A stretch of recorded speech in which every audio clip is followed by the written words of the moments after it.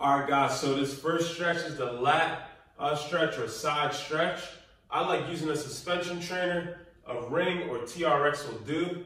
One thing though, I like making sure that the strap is not as long as normal. So you can see this is how I would do, like, for example, inverted rows, and this is what I would use for the side stretch. But anyways, I get here, I grab the ring, I cross over first, and then what I do is I open up, all right, and I get my feet nice and wide, and then I try to make that leg as straight as can be, because when I'm realizing that everything is connected up the chain, from my feet all the way up through my calf, all the way up through my quad, all the way up through my hip, all the way up into my lat.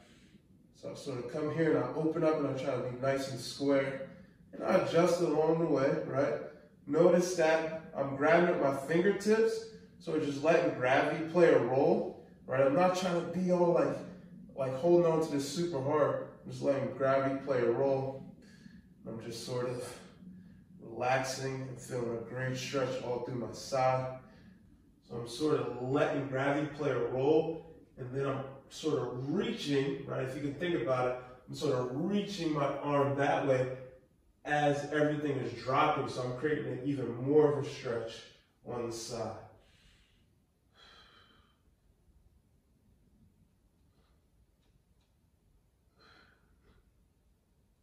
All right, so that's the side bend.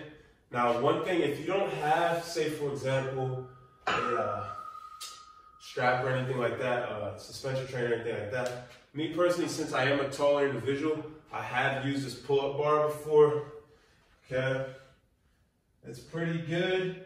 All right, what you can also do is adjust the barbell and use the barbell, so put it at a height that's good for you.